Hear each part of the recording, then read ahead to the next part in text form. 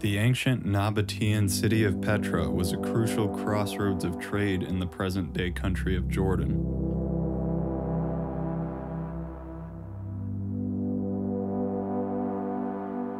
The ancient world pushed ideas and empires across cultures. There were no boundaries to where innovation might go. Religion, science, poetry, food, and medicine were shared from family to family, from culture to culture, and from local visionaries to the world. This is the civilizational DNA that Dr. Ziyad Hijazi was born of. Today, the torch of tradition in innovation, in culture, and in science is being carried forward by Dr. Hijazi.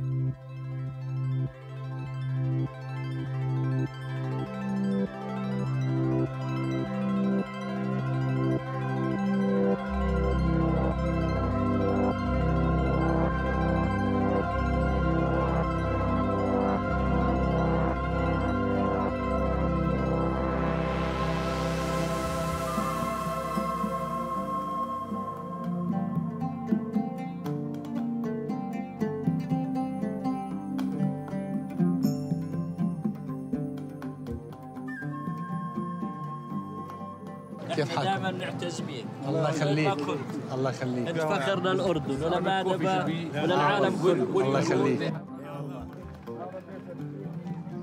So this is the entrance for the place where I was born, and you know I was not born in a hospital. I was born here. No electricity. التلفزيون بس زمان الستينات. بتذكر رحت عند الكريم جاب راجل على بطارية على بطارية بطاريات ولما نسمع الموسيقى بنطلع وراها نقول وين بروكلاند.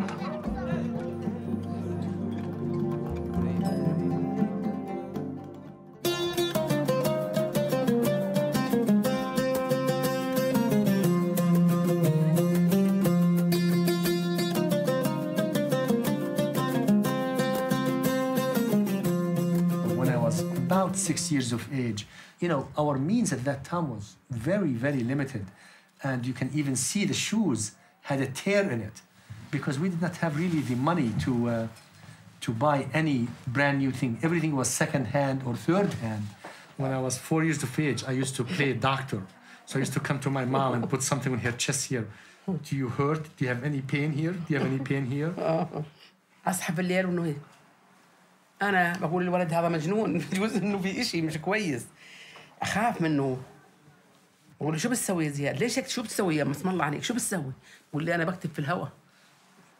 We only had one bedroom and one living room. So when people come as guests, there was no place for me to study. So either I go in the toilet to sit there and study, or go walk in the boonies, sit underneath a tree and study until I finish what I want, and then come back. Since my dad always was traveling and working very hard, but Ziyad was with us, always with us, and he gave me a homework. Tomorrow you have to finish this. Study, study, study, not play. When he was 15 years old, at school, the French Cultural Center introduced a course in French language. I studied French and I scored the top student in the French language. He got first on all the other students. So the French government sent me to France for 3 months. That was a breakthrough for Ziyad. When Ziyad returned from France, he began his medical studies in earnest. So when I went to medical school here, I had a scholarship from the army, and for each year they pay for your expenses. You have to serve for 4 years. So 6 years, that means I had to serve for 24 years. This is my photo as a first lieutenant in the Royal Medical Services, and this certificate was given to me to be able to practice medicine. The first 6 months we spent in the Jordanian desert, and you are a doctor for the troops there, for the soldiers. During Ziyad's medical studies, he was also sent to the United States to serve as a camp counselor. When we were in medical school, we traveled to the U.S. to work as camp counselor for American kids. He was sent to United States for camping for 3 months.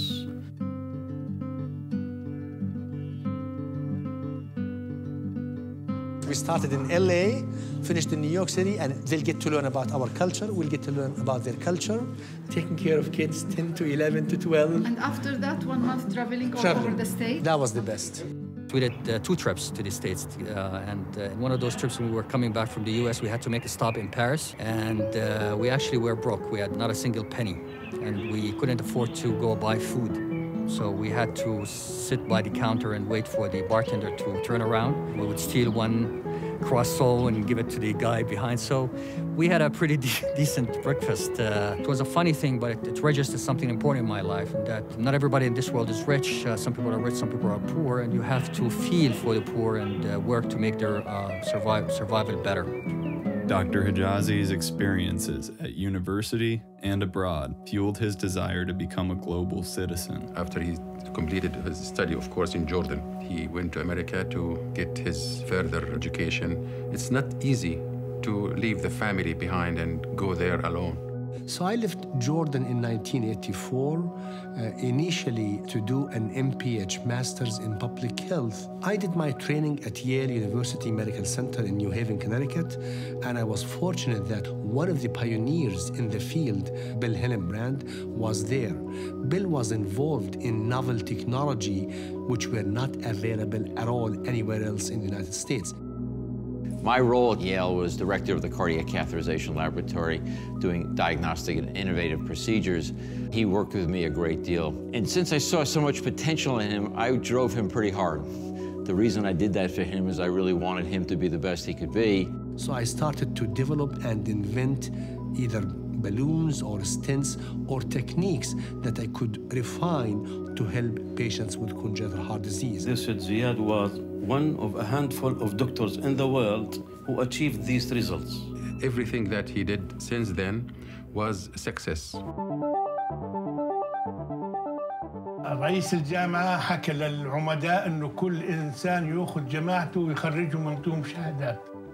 كل ما يطلع صوت واحد جايب قرايب وجماعته هي ما في غير أنا وام زياد بس لحالنا اثنين. قلنا شو بنعمل قدام هذا كله بقول هي شو نعمل؟ فاميلي كبير. جات تستنى شوي بس طلع اسم دكتور زياد حجازي طول حزب صاروا هيك كل الناس يصفقوا ويطلعوا على زياد علي. منظر حلو جدا جدا. Despite Dr. Hijazi's success at Yale, he still had a serious commitment to the Jordanian army. He was committed to the army here in Jordan, but there was some problems. I went in '84 to Yale through a scholarship from the army. And the condition was I had to go back after the 2 years. But after the 2 years, I wrote a letter to the army to extend my scholarship. The response came, come back to the country immediately. He decided that to stay a bit longer and to refuse to come back to Jordan. That's when I was really low, depressed. My passport is near expiration. What am I going to do? I did not have a green card, nothing. So finally, I contacted His Majesty through his secretary. I wrote him a letter, and immediately His Majesty, being smart, issued a decree to forgive me and welcome me back to Jordan. During this time, Ziyad and his wife, Marie, celebrated the birth of their son, Tariq. Well, we've always prided ourselves on our capital not being under the ground. I mean, we're not an oil-producing country. Our capital is above the ground. The resources of Jordan are its people. Jordanians have gone all over the world and put their excellent efforts to be pioneers. Science diplomacy is the way to go.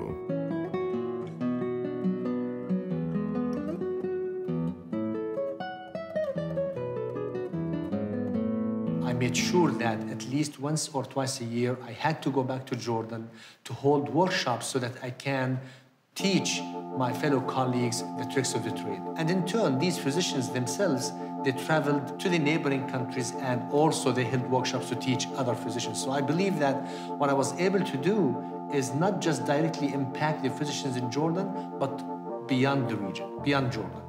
Going to needy places to find people who need treatment or who need sponsorship, who need education, charity work in collaboration with the UN. In Haiti, in Ivory Coast, in Sudan also. Ziyad and I shared one visit to Iraq, and we did like 50 cases there. At this level of competence that Ziyad has been recognized as someone who's saved the lives of many.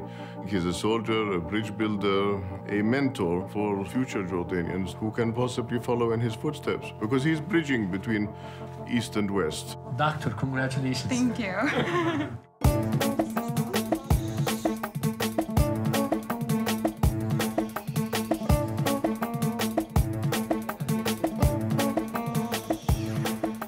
If I don't love what I do, I can't be good at it.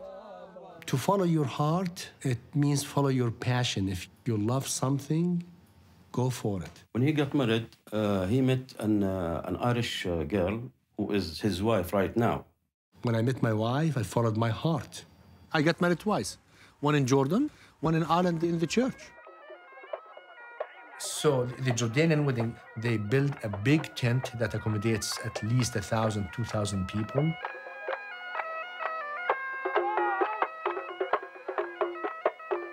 We took a spin in Amman with beep, beep, all the cars, the horns and everything. And here comes this parade of people. Yeah. I mean... It was pretty different. The women will take care from me and go up to the house inside so that they can sing and dance with no men. So we all went upstairs in the house and we exchanged the rings. We spent about an hour dancing, singing, my mom and my sisters and my brothers, all of them. And then at the end, my dad comes and said, okay, guys, give them rest now. They need to go and relax. Did you guys think that you were going to do 2 weddings from the beginning? Or Yes. Yes. Oh, absolutely. Because my family would not accept me married unless I was married in the Catholic Church. The Catholic Church in Ireland agreed to hold a Muslim guy's wedding in the Catholic Church. So this is kind of, huge thing. We all, think the heart is the center of everything, love, affection. People joke always, let me see what is inside your heart, who is inside your heart. Anybody that is born with a cardiac defect, that's under my domain. We fix these defects without open heart surgery. The recovery time is much shorter. The procedures overall are a lot safer. You don't have to crack the chest open. It's traumatizing. I mean, just the mental thought of going in and then breaking your ribs open and doing a full-blown procedure. You do it through a minimally invasive procedure, usually from the groin or from the neck. There is less trauma to the body, so the healing time is much quicker. I didn't need that scarring in my head and the scarring on my body where every time I look in the mirror and I go, oh my God. Oftentimes, the patient can go home within 24 hours or sometimes even the same day procedure. There is no scar, there is no marks, there's no nothing. So my confidence and my A game is still there.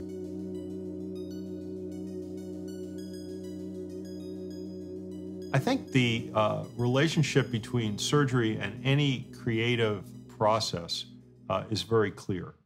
You need to have a vision of where you want to go. Oftentimes, when I have a difficult procedure the next day, it keeps me up a long portion of the night thinking, what if this happens? What if that happens? What if that happens? He'll probably stay up nights, days, and weeks and research and animal studies and clinicals and do whatever it takes to make that word impossible not. Because there's about 134 congenital cardiac defects. They come in different shapes and forms and everything.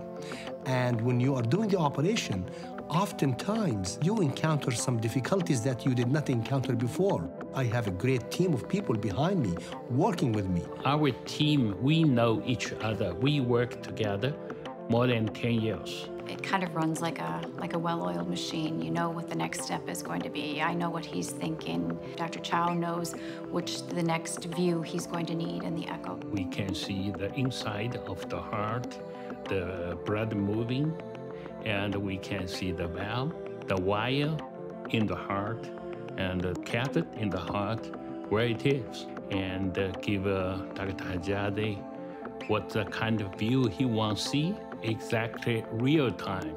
You have to be smart. I don't want to say genius, but you have to be really good at what you are doing and think out of the box. With his passion for novel technologies, Dr. Hijazi created a forum for sharing his expertise on the international stage. The goal and the vision of the PICS Foundation is to enhance education of healthcare professionals into congenital heart disease. We want to spread the technology. You know, he has a vision in relation to where he thinks the specialty should be, and sometimes I feel he's almost dragging us all with him because of his vision that he has and the energy that he has to try and get there. He teaches so well, and he's so willing to teach people and empower them with the knowledge so that they can do the same types of treatment for their patients. So we did the first meeting September 1997 in Boston. We think we had 80 people totally attend the meeting. That was the first time we had really done live cases to a meeting for congenital heart disease. It was bold, it was innovative, it was risky. Now we have about between 800 to 1,000 attendees, and the meeting is the meeting in our field to attend. And it attracts amazing interventional cardiologists from all over the world. 50% of the attendees of PICS are from outside the US, from 65 different countries. We started a 5K that we do every year, and all that money goes towards a cardiac mission and to help countries that don't have the means to provide patient care. You are a cardiologist in Bangladesh, so you come to the meeting and you see the skills, the technology, the people, so that you can go back to your home country and apply what you have learned at PICS. I mean, the goal is to have less children need open heart surgery, and that children all over the US and the world can benefit from these interventional technologies that we're teaching here at PICS. It's 4.5 days of intensive scientific sessions, didactic lectures, as well as live operations. Now you can put a webcam up and you can be in that operating room even though you're thousands and thousands of miles away.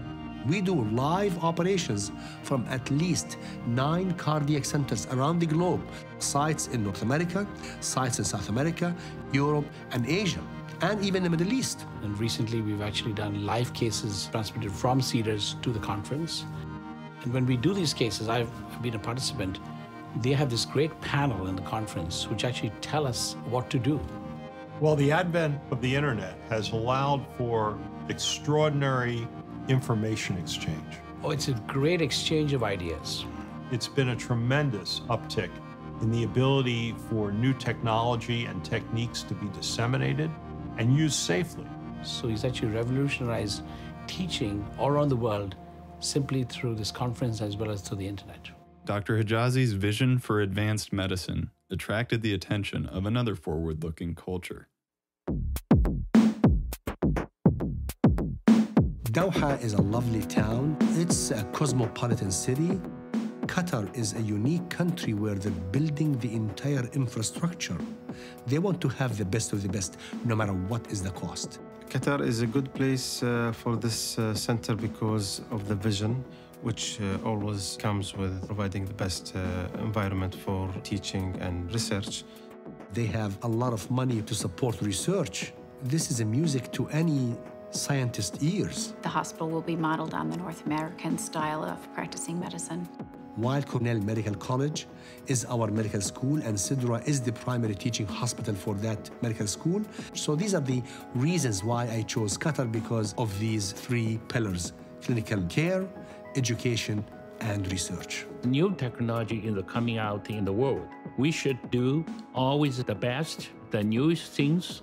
So like we develop a new pulmonic valve, and we will bring this new valve to Qatar. When I moved from Chicago to Doha, one of the requests I had, I wanted to have the ability to move some of my team members with me. That sociability, collegiality, humanity that physicians express for each other improves the teamwork and often very significantly improves the outcomes, because modern medical diseases are treated quite commonly by multiple physicians with unique talents. Now, it's not just the surgeon and not just the cardiologist, it's the engineer, it's the physiologist, the structural people. It's a team effort. Of course, there is a captain. I am the captain. But the captain needs players, smart players. When Hijazi comes and asks you, I would love you to come and work with me, they did not think it twice. They said yes right away, and they are here with me. And that's important. And he talked to me, chilling. We need to move again. I say, okay, tell me when. I'm not asking you where. I want to make this place the hub. I want every mom and dad, if they wake up in the morning and their loved one has a major condition, the first thing that they ought to think of, let's go to Sidra.